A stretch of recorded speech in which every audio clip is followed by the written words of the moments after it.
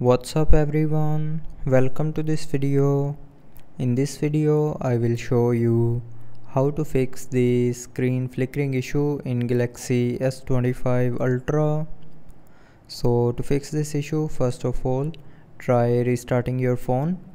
So to restart, swipe down and click on this power icon and then click on restart.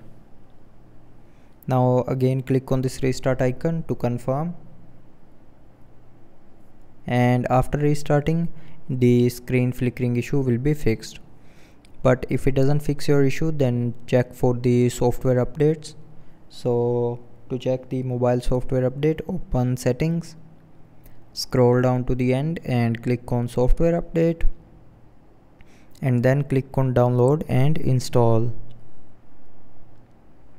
Now click on download option if you have any pending update of your mobile software, and after updating the mobile software to the latest version, the screen flickering issue will be 100% fixed.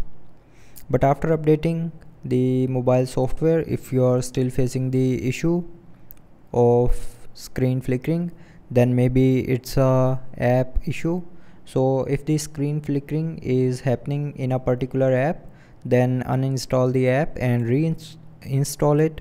So to uninstall, press and hold on the app icon and then click on uninstall and then click on OK to confirm.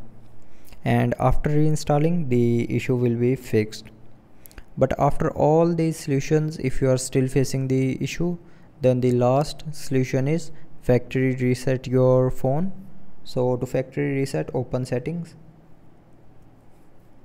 scroll down and click on general management, and then scroll down and click on reset.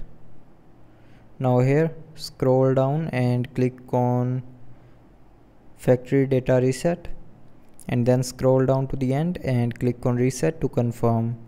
So when you will click on reset option here, it will reset your phone back to factory default, and it will delete everything from your phone, including apps, videos, images and other files. So everything will be deleted, and after resetting your phone back to factory default, the flickering issue will be fixed. So I hope you liked the video. Thanks for watching.